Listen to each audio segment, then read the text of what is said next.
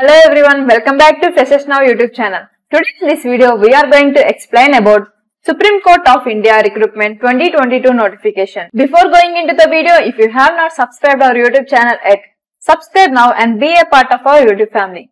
Don't skip, watch the video till the end. Let's see the overview of the notification. The organization which has provided this notification is Supreme Court of India and the post name is Court Assistant. There are 11 vacancies in this notification. Important dates: the application starting date already started and you can apply till 31st December 2022.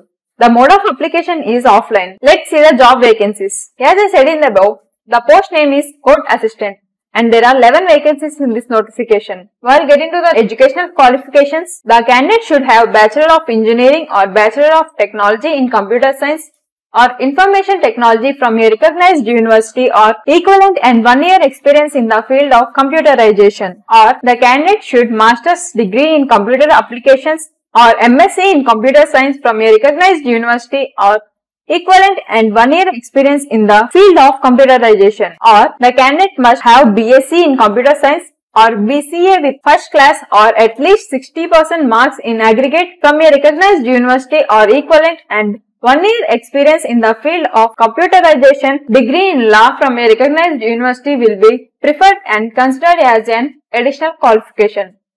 Let's see the salary for this notification. As per the pay scale level 7 of pay matrix with initial basic pay Rs 44,900 and other allowances as admissible under the rules. Let's see the age limit. The candidate should be above 18 years and below 30 years as of the last date of the application. And while seeing the selection process, after scrutiny of applications, the official of SCL will call the eligible candidates for objective type written test and technical aptitude test, and those who qualify in these tests will be called to appear for the practical aptitude test, and those who qualify in the practical aptitude test will be called for an interview. The candidates to be called for an interview will have to qualify for the interview by securing minimum qualifying or more marks.